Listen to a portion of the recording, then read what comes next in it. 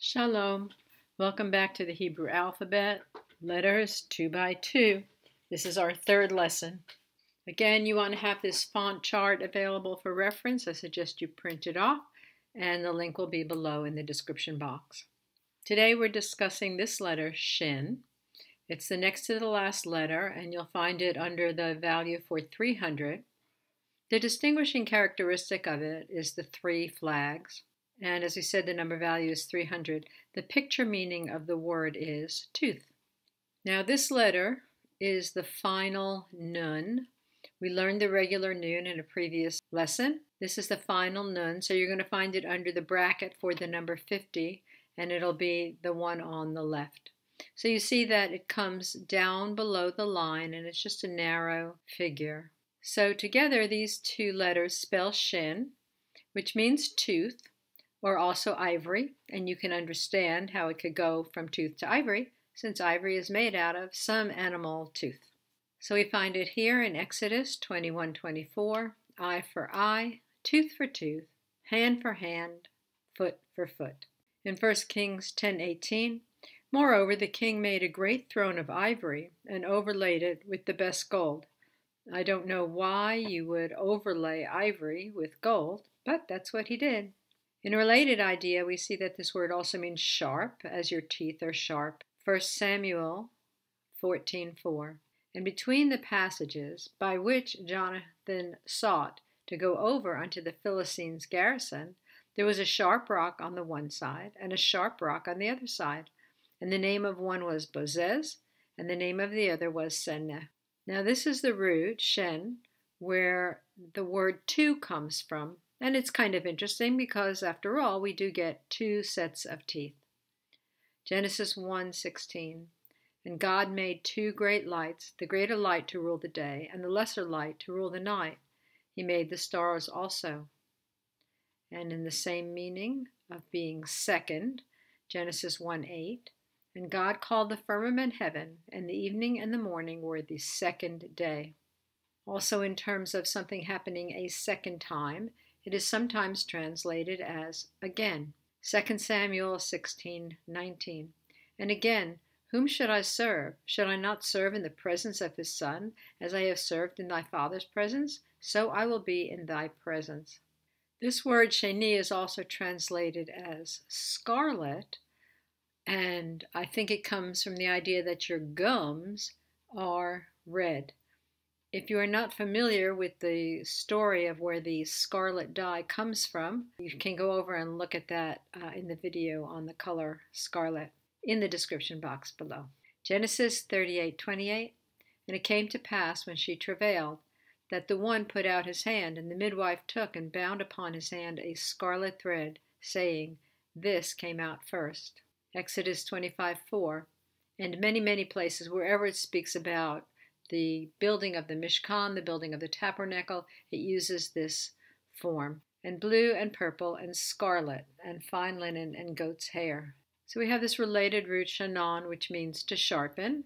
In Psalm 64:3, who whet, which means to sharpen, their tongue like a sword, and bend their bows to shoot their arrows, even bitter words.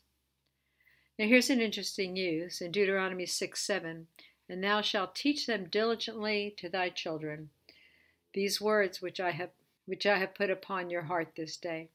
So the word teach them diligently is the same root as this to sharpen. So it gives us the thought that maybe chewing on God's word, or how the word can sharpen you. The word is something which can cut, as we see here in Hebrews 4:12. For the word of God is quick and powerful and sharper than any two-edged sword, piercing even to the dividing asunder of soul and spirit, and of the joints and marrow, and is a discerner of the thoughts and intents of the heart. Speaking of chewing and eating the word, Yeshua said in John 6:51, I am the living bread which came down from heaven. If any man eat of this bread, he shall live forever. And the bread that I will give is my flesh, which I give for the life of the world. Another related word, shnina, in the sense of being a sharp word. We see these translations in Deuteronomy 28:37. and thou shalt become an astonishment, a proverb, and a byword among all the nations whither Yahweh shall lead thee. In Jeremiah 24:9, and I will deliver them to be removed into all the kingdoms of the earth for their hurt, to be a reproach and a proverb, a taunt and a curse, in all places whither I shall drive them. Now, as a verb, shana can mean to double, which we've already seen that it means two. It can also mean to change. And again, what happens to your teeth? They change. Genesis 41:32.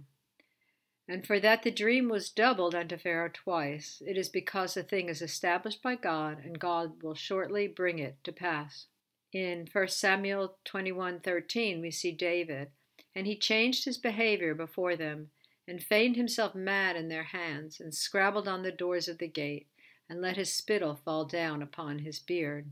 A good word from Proverbs 24:21.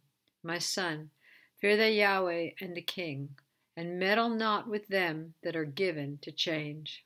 As a noun, Shana means year, and you probably already know that from Rosh Hashanah, the head of the year. And what happens as one year passes to another, to change. Genesis 1:14, and God said, let there be lights in the firmament of the heaven to divide the day from night, and let them be for signs and for seasons and for days and for years. Leviticus 25:53, and as a yearly hired servant shall be with him, and the other shall not rule with rigor over him in thy sight. Now here's an interesting concept. The word yashen means to sleep. Genesis 2:21, and Yahweh God caused a deep sleep to fall on Adam, and he slept. And he took one of his ribs and closed up the flesh instead thereof. In terms of sleep being it's a changed state of consciousness. Psalm 121:4, behold, he that keepeth Israel shall neither slumber nor sleep. In Daniel 12:2, and many of them that sleep in the dust of the earth shall awake, some to everlasting life, and some to shame and everlasting contempt. Yashen as an adjective also means old. If you were thinking that you know the word for old, that's zaken. Zaken is only used for people, and yashen is used for things. Leviticus 13:11, it is an old leprosy in the skin of his flesh, and the priest shall pronounce him unclean, and shall not shut him up, for he is unclean. In Leviticus 26:10, and ye shall eat the old store, and bring forth the old, because of the new. So something that's old is definitely changed. If you've gotten to any years in your life, then you know that things change. Things change in your body. Things change in how you think about things. It's interesting, also in English, we have an idiom, which is to be long in the tooth, which also means to be old. Now, concerning gematria, when we have the word for year, shana, it adds up to 355. The average moon cycle is 29.53 days. If you don't know anything at all about the traditional Jewish calendar, then you can check it out here. This video explains that calendar.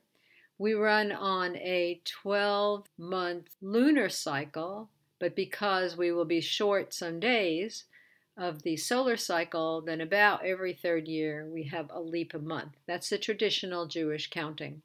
But you can see that the average moon cycle is 29.53. There have been ones that are up to maybe 29.8, and some that are less, maybe down to 29.3. But this is the average. If you multiply that out, you get basically 355 days. It adds up to a year. Concerning counterfeits, perhaps you lived through this, and just recall the proverb that we did earlier. In case you forgot, it was Proverbs 24:21. So here is our memory verse, Malachi 3:6. I'm going to read it, and then I'll read it slowly with a translation. In case you're just learning to read, you can follow. Ki ani Yehovah lo shaniti, va'atem bnei Yaakov lo chlitem. Ki, because, ani, I, Yehovah, I am Yehovah, lo shaniti, I do not change. Ve'atem, all y'all, bnei Yaakov, the sons of Jacob, lo chlitem. You are not consumed. Ki ani Yehovah lo shaniti. For I, Yehovah, do not change. Good. So we've learned 2 more letters. We've got 6 out of 27 figures. There are 22 letters, but there are also 5 final forms. We've got 6 out of 27 under your belt. And next time we'll learn some more. In the meantime, tasimita inayim al hashamayim. Keep your eye on the sky. Your redemption draweth nigh. Shalom.